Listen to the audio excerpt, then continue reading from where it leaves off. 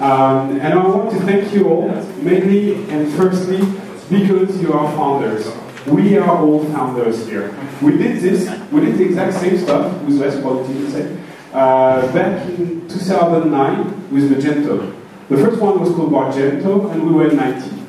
Today, we'll be 160, and we're starting again, the same story, but in another world, in the B2B world, the B2B space, but with a lot of people and faces you know, mainly that one. We'll be back to Yoav very soon. But I think it's very important to highlight the fact that today, we are having a landmark. Today, we are creating among the very first events around Oro Galaxy, Oro Commerce, Oro CRM, Akeneo. So all of those products are related to Oro, and the team, the great team of Oro, has made us the privilege to come to Paris in force with like your 5, 6, I don't know. And without any further speech of mine, I will give the microphone to Yoav Kutner.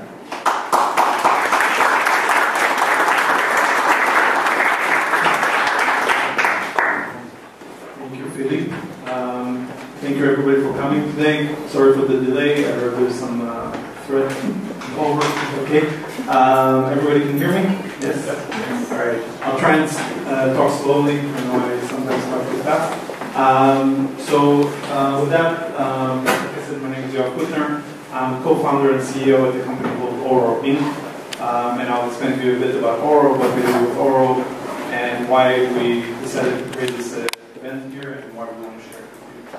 So before we start, Philippe kind of mentioned this. This is the first OroVibe. Philippe and his team did an outstanding job. It looks amazing here. Looks like it's going to be an exciting day. So I'm glad to be a part of it. And yes, we came from the US. It was the last minute that I made it. I was waiting for my passport, and it arrived finally, literally before I had to board the plane. So I managed to make it. So thank you for being here as well. And hopefully this is going to be the first of many. Like Philippe said, we have a history going back to what we did with Magento and the community that Philippe and the French community built. We're really excited about coming to France. I was just here 3 weeks ago. I'm back here, and I probably will be here at least once or twice again this year. So France is a big market for us, and we definitely consider it as a strategic place for us to be. So I'm here to explain to you a bit about our new company and what we work on. And we really like what we do. We're actually a team that created already one product called Magento and a company called Magento. Myself, I was the co-founder and CTO there at Magento. We established that company in 2004. I left Magento around 2012, right after we got fully acquired by eBay. But I felt like it's too early, too soon to just stop working, so I was still too young, I thought. Today I know I'm still young. But luckily for me, I was joined by 2 other people and that co-founded Oro with me. Jared Carter, he was the VP of Global Sales at Magento, and Dino Soroka, who actually started the Magento project with me in 2007, and today is our co-founder and CTO here at Oro. We're also joined by Moti Danino, some of you already mentioned. He's walking around here and making sure everything is ticking, and he's our COO. And Moti led the Magento Go project and the SaaS initiative at Magento. And also Michael Desolov is here with us. Michael is our VP of Engineering now, but not many know he was actually the first project manager of the Magento project from day almost 1, and then took over for me as the CTO of Magento for a short while before he left and joined us. So great to have him. We also have Roy Rubin, my former co-founder at Magento and former CEO there. He's part of our board of advisors right now. So again, it's really good to have this team back and working. We're excited. We kind of slowed down with what we did at Magento, so it feels like we're back at full speed working at a new company. So I mentioned we founded the company in 2012. And we were also lucky because Magento was downsizing a lot of the developers. So as they were downsizing, we were hiring them. And that was a great opportunity for us. Today we're over 160 people around the world. We have 6 offices in 4 countries. Our headquarters is in the US, in Los Angeles. If you're ever in Los Angeles, come visit us. We have a really nice office. Not as nice as here, but really nice. We also opened our first company outside of the States, which is in Germany. And that was a very strategic market that really took off really fast last year. So it's something that we had to kind of adjust and create a company there as soon as possible, and we have some people on the ground in Germany. We have our dev office, again, in Ukraine. Same thing we did with Magento. We already had a team of developers there, and we built around the technology team over there. Poland is another office we opened. We have both dev and business analysts there to help and support our EU market. And, like I said, France is one of our strategic markets, and we're looking to open an office here as well. And we're hiring, so everybody brought their resumes. We'll hold the interviews later downstairs.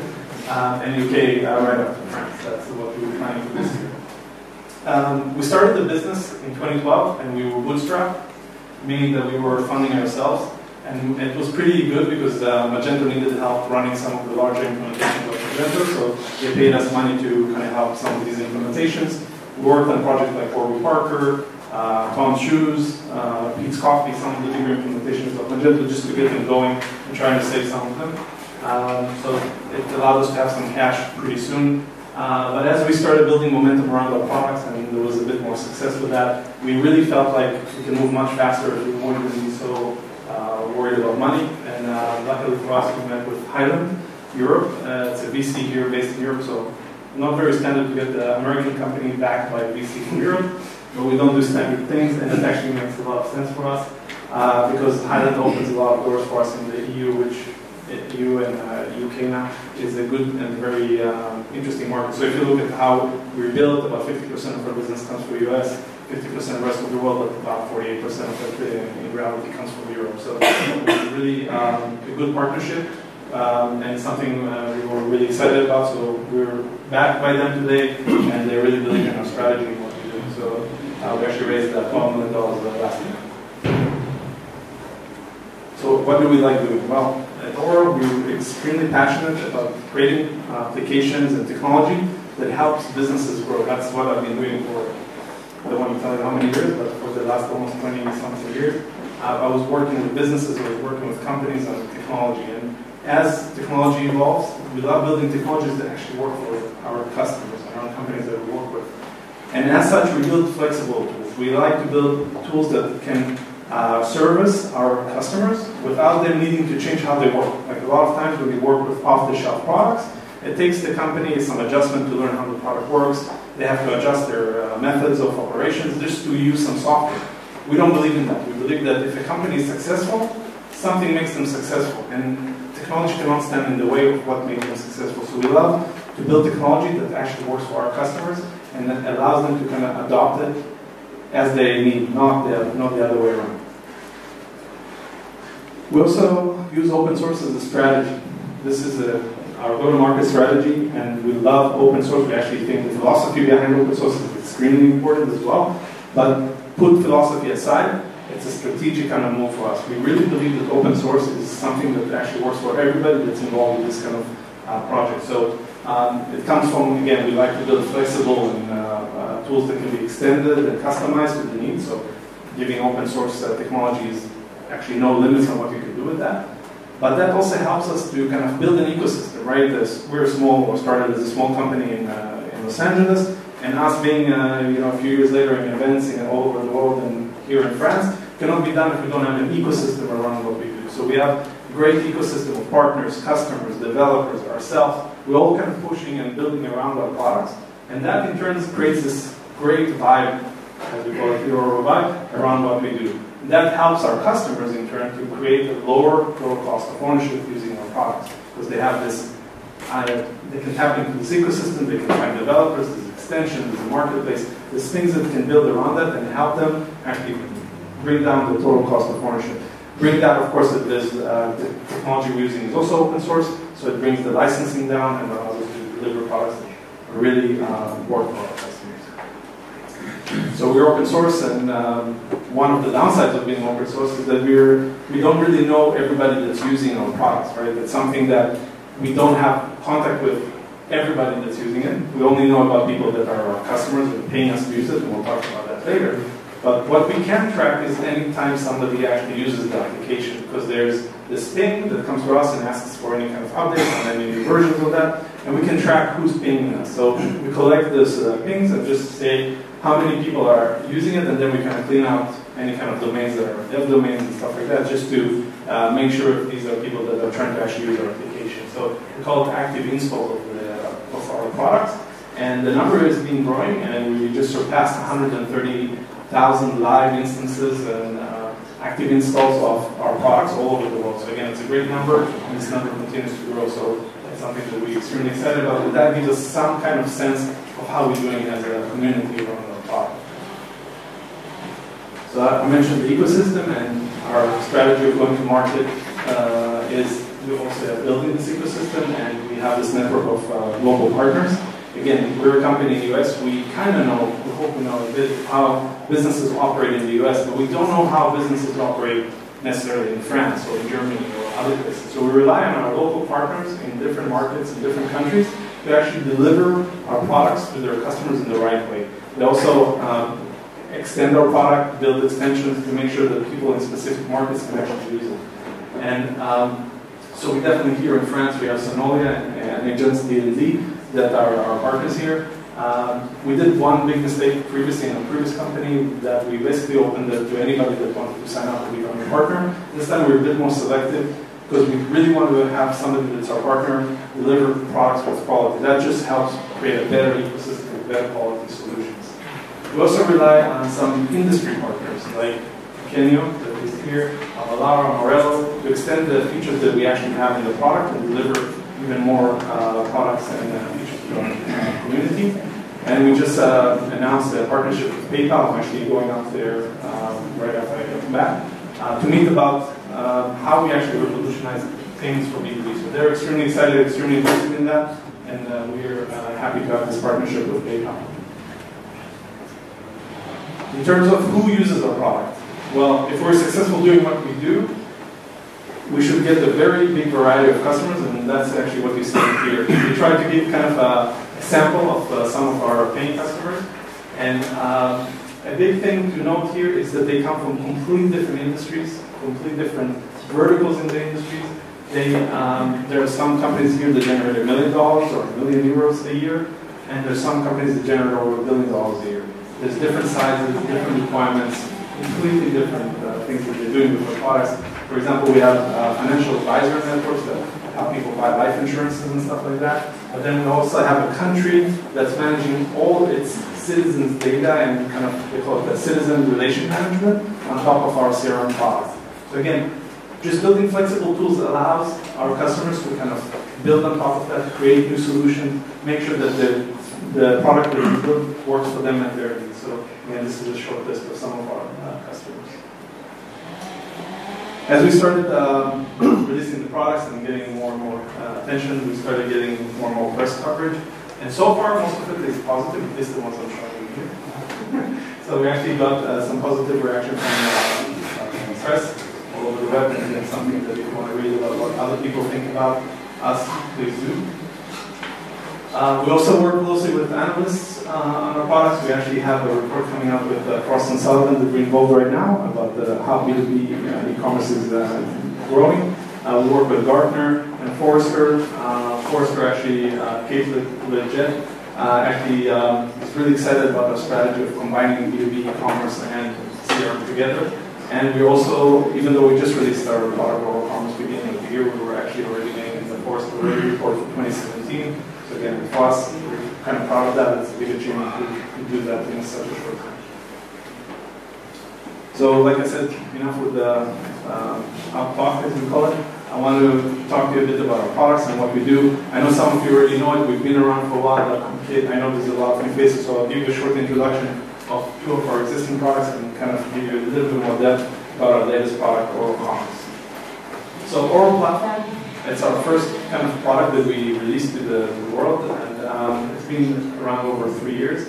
The idea of our platform came to me more from, again, my previous lifetime at Magento, and there was one thing I noticed was that a lot of developers and a lot of companies were trying to use Magento, but for something we didn't design it to do. And the idea was we designed a platform to be an e-commerce, B2C e-commerce platform. But then we started noticing that some people are using it for creating file sharing system, for example, or community websites. And when I started talking to the developers that were doing that, the reason that they gave me for doing so was that Magento had a lot of the features that they needed for their projects, and they thought by removing some of the features, they can save some time, right, and reuse some of the features that Magento already did.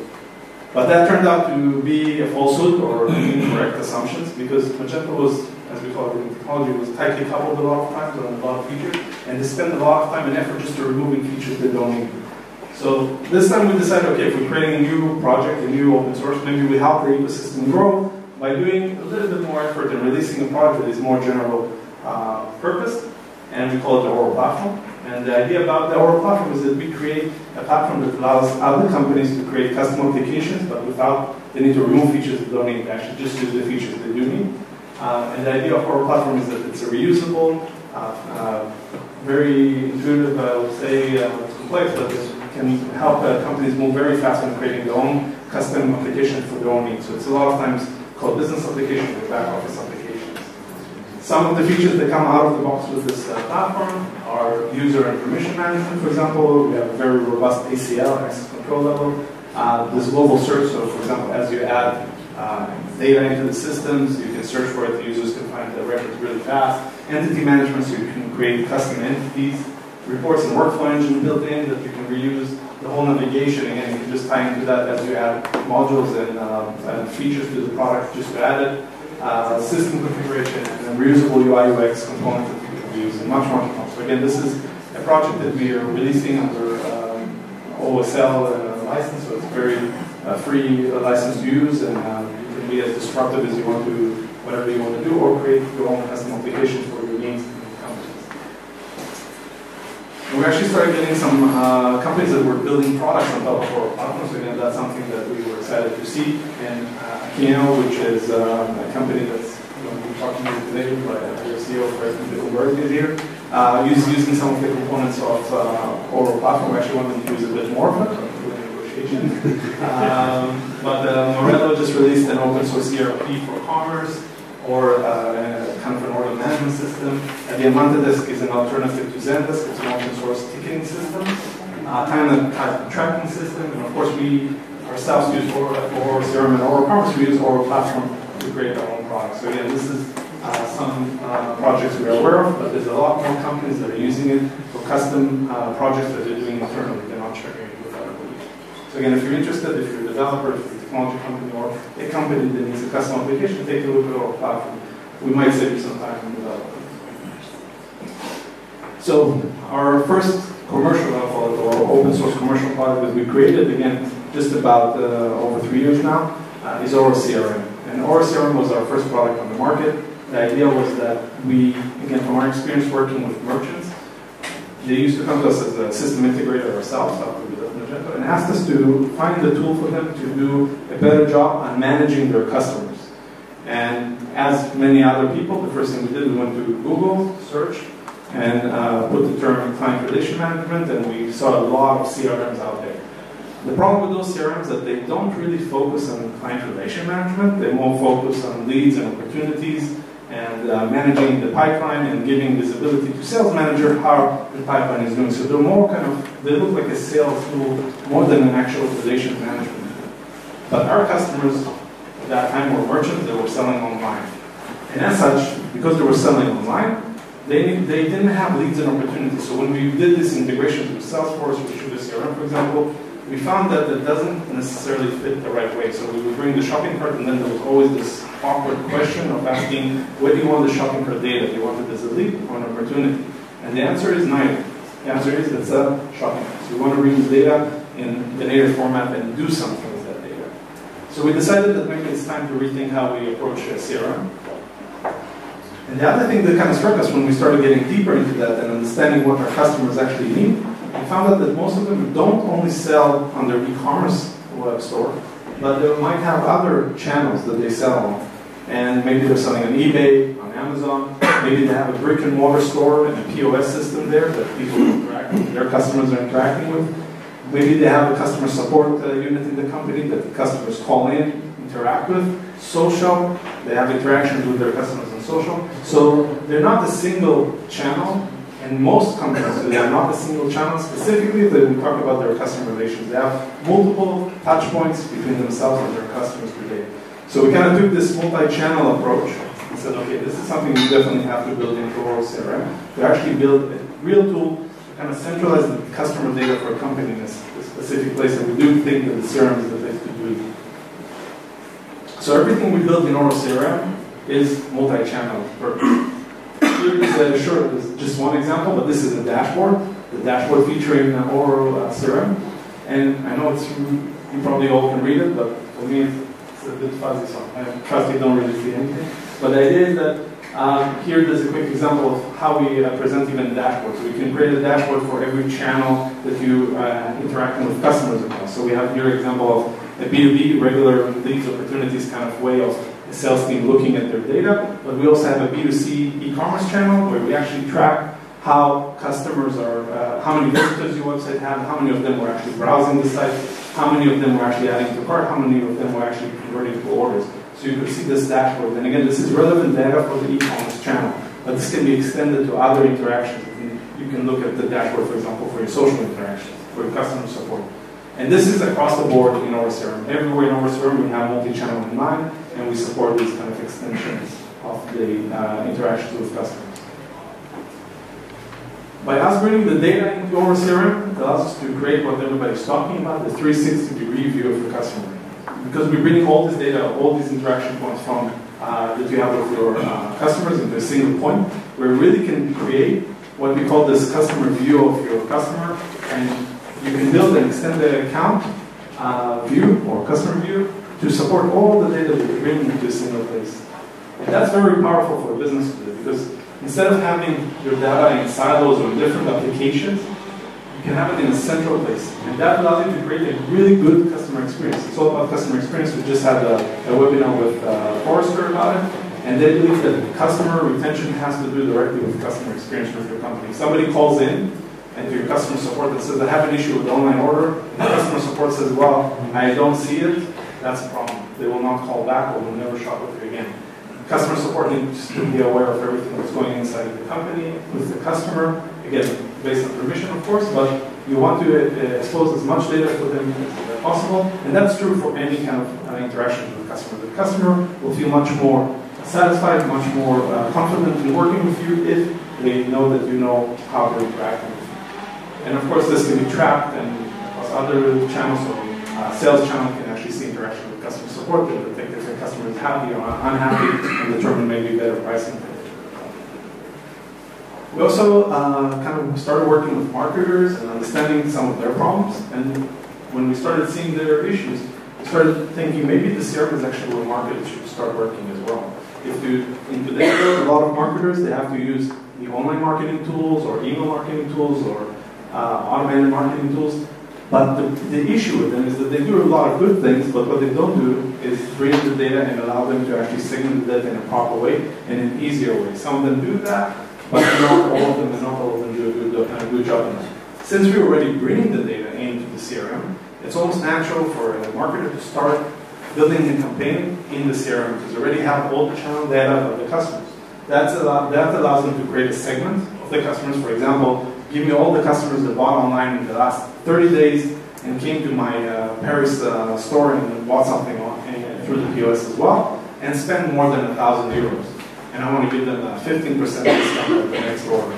They can do these campaigns and build these campaigns specifically in the CRM because we already have all these channels data.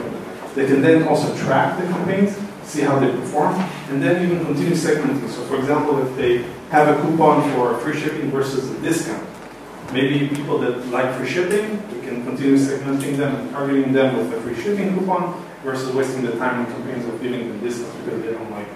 So we really think that it's a powerful tool for marketers, and we see a lot of marketers that are starting to use our CRM to kind of segment the data, create better campaigns that are more meaningful for their customers. We didn't forget about the sales and the sales teams. So we do have full feature B2B capabilities in our CRM. You can actually work with these opportunities and check the sales funnel and see how you're doing, and tools for sales managers to build forecasting. So we still have all the regular features of all of this. Okay, so let's talk about the latest product, OroCommerce. And I just just want to say OroCommerce is something that we just released earlier this year. It came again from something we observed of how people were using Magento and who is actually trying to use Magento back in the day. And we started learning that a lot of merchants that came to Magento trying to use it were not necessarily B2C or business to consumer kind of merchants. And when we started trying to understand what's going on, we saw that a lot of them were actually business to business, so B2B merchants that are looking to start going online. And that started to be a trend, and we saw, well, Magento is the most flexible tool we've ever built. They can use it for sure for doing B2B. And we started doing, even us as Oro, when we were doing some projects, we were trying to do B2B with Magento, but then we continuously hit walls where we found out Magento is flexible, but the amount of effort, the amount of work that we have to do with Magento to create a true B2B e-commerce application for our customers was too much work. We ended up actually having to fork a lot of the basic features of Magento just to get some of these features done.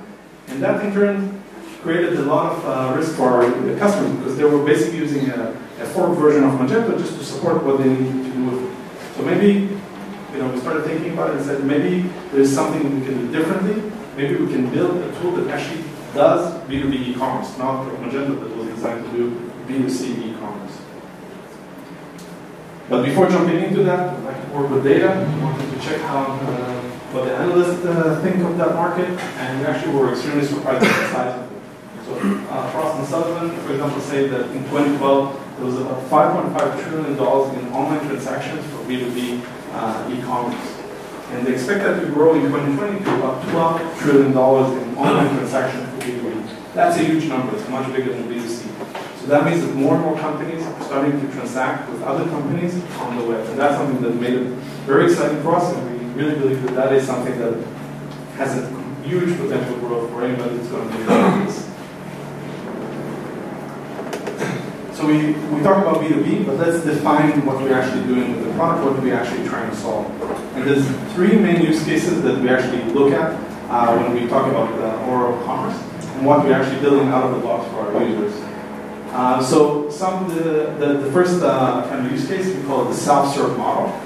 And that has different implementation, but there's one obvious one where somebody just wants to interact with the website and do some stuff on their own. That's fine. That's kind of implied in the name. But the one that is not so intuitive is that you might be a merchant selling to consumers all day long. You thought you're happy, you're growing, everything's good.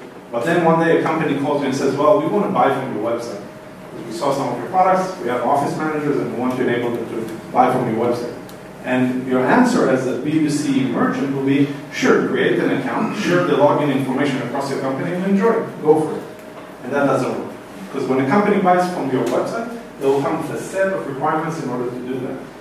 For example, they'll have multiple users on their single account. Maybe all those users don't have the same permissions. Maybe they need to do and interact with the website differently. So it's very important that you can actually serve companies in the e-commerce scenario just to allow them to buy from you. And if you don't think that it's important, if you don't think it's a big market, Amazon released last year a product called Amazon for Business, and that allows companies to shop on Amazon. Until today, we used to do that by sharing the login information, right? We say the credit card allows somebody to use it, but that doesn't scale for big companies. So Amazon has today a solution to allow companies to buy online from Amazon. So if you want to stay competitive, if you want to allow more growth and allowing companies to buy online from you directly, you should start looking at self-serve model as well for companies. The second use case is what we call buyer-seller interaction or salesperson interaction. And this is what we think of when we talk about B2B. This is the world that where there's a buyer that does some research. They maybe have some project that they're working on. Maybe they just signed a new deal for building a new building and start collecting all the materials and everything they need for it. So they'll do some research. Once they found a company that sells the materials that they need, they'll initiate a contact with them, request a quote. A seller on the other end or a salesperson on the other end will send the quote. They'll negotiate back and forth the quote. When they're ready, the buyer will put in an order. Now, taking all this process that today is, as we call it, it's a pen and paper world, so it's people interacting face-to-face in meetings, people interacting through fax machines, but they still exist, and they exist in the B2B world. Excel sheets, and if the company is really advanced, we see email even used. So it's something that we really think that can go to the next generation, and that's taking it online. Everything we do today is online, all our interactions today are online, and the B2B world has to catch on that as well. So the buyer-seller interaction, taking that kind of interactions online is something that we think is the core of B2B e-commerce. The third use case is what we call marketplaces, and the idea there is that you have multiple sellers, multiple buyers interacting. Maybe a buyer opens like an open bid, allows multiple vendors to bid on that. But the one thing that will come to mind is like Alibaba, and we're not necessarily focused on creating another Alibaba, although we have a customer that is doing that. What we're focused is more about a central kind of focal manufacturer or distributor that wants to augment their catalog. Maybe they want to offer other companies to offer their services on what they're selling, and they want to do it in a single place because they get a lot of the traffic, a lot of the attention to their website, and they want to extend what they do. So B2B marketplaces. So these three use cases is what we focused on with delivering with OroCommerce. Again, it is a platform, but a lot of the features we'll cover allow you to start from these starting points and develop what you need for B2B e-commerce. So if you're still not convinced, let's talk a little bit about why we should or shouldn't use a B2C e-commerce platform to do B2B projects. So let's start how B2B and B2C e-commerce are actually similar. There's a lot of similarities and a lot of trends that are actually causing people to think maybe I can just use B2C e-commerce for that. So let's look at what some of the analysts, like Keynote group here, for example, say that 94% of B2B buyers research online for purchase decisions. Now that should not surprise anybody here in the room. Everything we do today, most of everything we do today, we will start with a search online. And when you go to your work, when you go to your office, you'll do the same. You will start searching online. So 94% of buyers already search online. But if we look at the B2B world, so many of these B2B companies are not even searchable online. Maybe they have one page saying who they are, but their catalog is not visible. Their catalog is not indexed online. So making sure that when researchers or searchers or buyers are looking for you, they should find what they're looking for. So just this alone is something that we have to think of. 74% of B2B buyers buy from the website because it's more convenient than buying from a salesperson. Again, Forrester says that, and it should be no surprise. Look at what's happening in the B2C world. All these stores, chain stores in the US are closing down because people prefer to buy what they're selling online versus going into those stores. And the same thing is starting to happen in the B2B. Travel is expensive, it's difficult. If they can do something from their seat in their office or from their home office, actually, they will do that. So again, that's another trend we see that is really, of course, B2C is on the forefront of that, but B2B is just behind that as well. Google says that nearly half of all B2B researchers are millennials. That should frighten all of us. So that means our kids starting to work already. So millennials are becoming a bigger part of the workforce, and they're bringing their habits, the way of interactions, into the business world as well.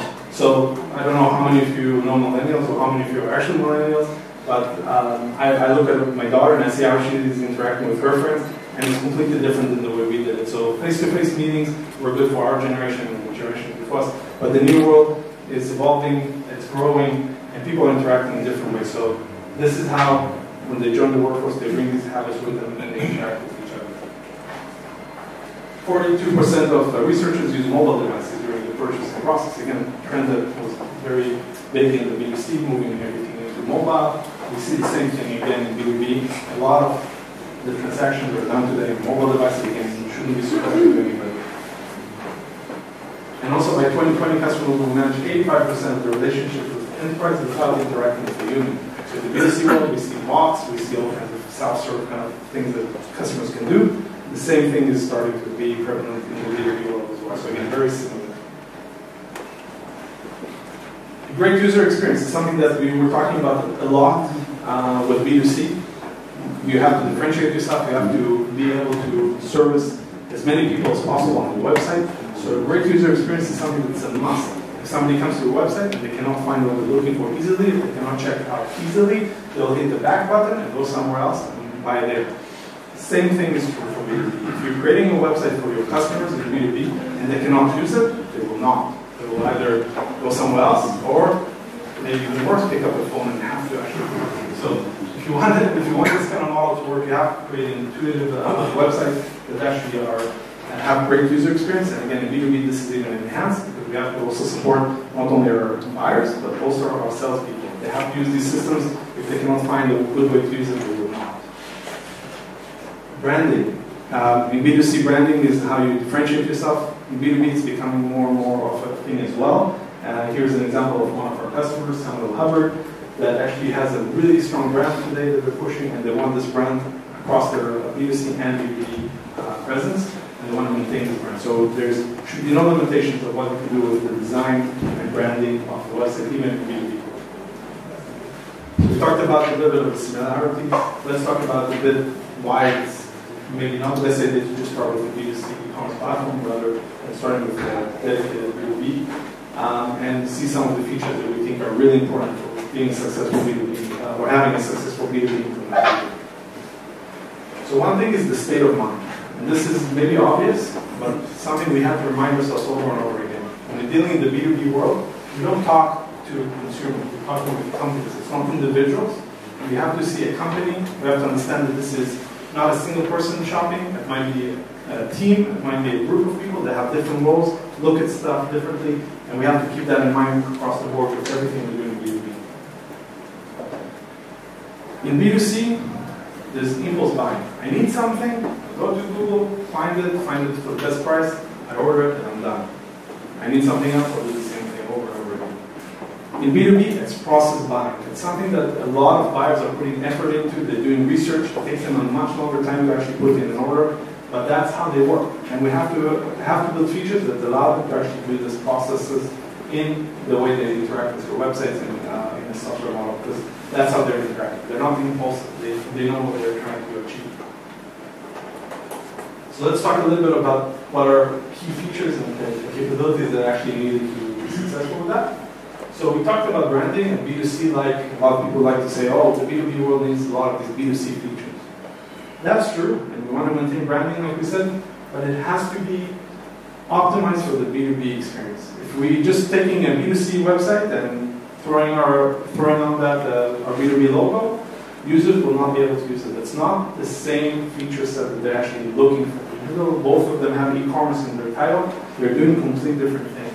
One of the things that we actually optimize in OroCommerce is actually allowing buyers, and also sellers by the way, to multitask. They're not single-minded, wanting to buy one item as fast as possible and get out of there. Actually interacting with your website. This might be a part of what they do during their workday. So if they're working on one quote and then their manager calls them and says, can you also start another quote? They don't need to delete everything they've done and start over. They want to save it and do it and start a new quote. Or does the same thing. So they multitask, for example.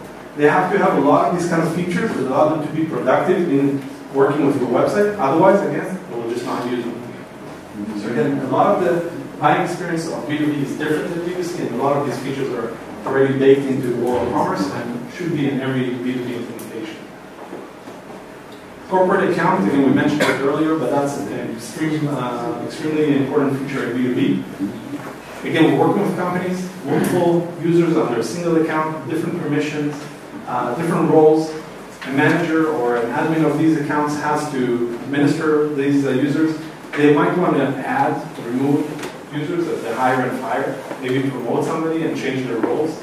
So they want to do this in a self-serve kind of model. They don't want to pick up a call or have an email to you to change a user that they fired and for you to act. They want to have some control on that. So again, it's a big feature that we have already built into OroCommerce and allows you to actually build on top of that as well. Personalized catalogs. In B2C, we try to put as many products as possible out there because we want to attract as many customers as possible. When it comes to B2B, the world is a bit different. B2B merchants a lot of times have hundreds of thousands, maybe millions of SKUs, but not all of those products are relevant to all of their customers. That means that maybe they have customers from different industries, different kind of needs, and they want to personalize the products that they see when they log into the site. They don't need to see all your millions of products. This is even true if you dig deeper into a corporate account. Maybe some of the users, you don't want to make everything available to. You want to make, for example, for office managers, being able to only buy paper and toner for your printer, but not to buy a printer. So limiting the catalog, the interaction of what they can actually do on the website is a key multiple price lists, this is like almost the heart of the B2B implementation. If you don't have this, you won't be successful in B2B. And the idea of prices is the ability to create a negotiated price, or price book as they call it sometimes, for your customers. Because not all your customers are equal. Some of them generate a lot more revenue for you, you give them better pricing. Some of them are just even, they get default pricing. Some of them have contract pricing, different pricing for different contracts that they're working with you on. And you need to maintain that. And if they don't see their pricing, again, they cannot use your website. So being able to kind of build this price list, and imagine again, we talked about the catalog size being hundreds of thousands, maybe millions of SKUs. Add to this, or multiply it by all the permutations that we can have for the pricing. This is almost infinite size. So having a productive, an efficient way to display these prices, to work with these prices both on the front and the back end is extremely important. If you're integrating with an ERP, you can bring this pricing from the ERP, but showing it at the front is again something that has to be built and thought through, and we're investing a lot in this feature. It's a very difficult feature to build, and it's something we're actually building out of the box. I'll also add to that, it's not only giving different pricing, it's even how your customers are actually buying from you. Some of them will buy boxes. Some of them will say, well, we actually buy by weight. Because they buy different quantities, they have different needs. For the same product, they can buy it in different ways. So pricing has to be extremely flexible for B2B. We talked about live cell interaction and how all this moves online. So some of the features that we already have baked in is, for example, a quick order form. Again, we talked about this process buying, so a lot of time researchers and buyers, they put a lot of effort to research what they want to buy, and they create this long list, and we were sometimes surprised at how long it can be. Sometimes it's thousands of line items in a single request for a quote or an order. But they don't interact with the website like regular customers in B2C world. They don't want to search, find, click, add. They might already have a prepared list, so they want to just upload the list of 1,000 items to request a quote or an order, or quickly find all the SKUs that they already know that they need. If you don't do this right, they'll just pick up the phone, call your salesperson, and start dictating to them, or sending them an Excel sheet that they have to copy into their system. So again, some feature that is actually extremely important for the buyer-seller interaction to actually work nicely. Quote to order and purchase workflow, or quote to order workflow. In the B2C world, we try to make it as easy as possible for anybody that will shop on our site. So we kind of aim the checkout process for the lowest common denominator that we can think of, because we don't know who's actually shopping on our website. When it comes to B2B, it's not the case. So let's give an example. I have a 5-step checkout, so we collect all the information, and we have this default checkout for all our users, and we think we did a good job. Then one company, and it's always the biggest company, if you know that, the biggest customer always comes with demands. The biggest customer will pick up the phone and says, well, I would love to use the website, but the checkout that you have that doesn't work for me. And the reason is because we have to approve by a manager every order over 5,000 euros. And you'll say, well, that's great. I'll hire a developer. I'll customize the checkout process once, and we're good. The problem is that then the second largest customer calls and says, that doesn't work for me, because after that, after the manager approval, I also have to have a manager review before the order is submitted. So you see how this can go out of hand really quickly. So we took a different approach to how we do checkout and quote request and all that processes. And we actually built a workflow engine for everything. That means that we can support multiple ways of interacting with the website, by the way, both on the front end and the back end, for all the major processes that you can think of. So requesting quote is one of them. And different companies might have different processes and how they want to interact with you when requesting a quote, or when submitting an order, or when creating users for that time. So all these are workflow-based, so you can support multiples of those, support really individual checkout per account if you want to, maybe even per role in your organization, your customer organization. Really robust feature that allows you to actually service your customer needs and make them use your platform. So we talked about the sales team, and a lot of salespeople called us and said that we're going to lose our job, and we don't believe that's the case. We actually build these tools to support them, make them more efficient, bring them to the way they want to integrate with customers. And that brings us back to, remember we have a product called OroCRM, and guess what? A lot of the CRMs in the world are regarded by salespeople as very unproductive tools, because they have to constantly update them with what they're doing, so their sales manager can get a visibility into how they're performing.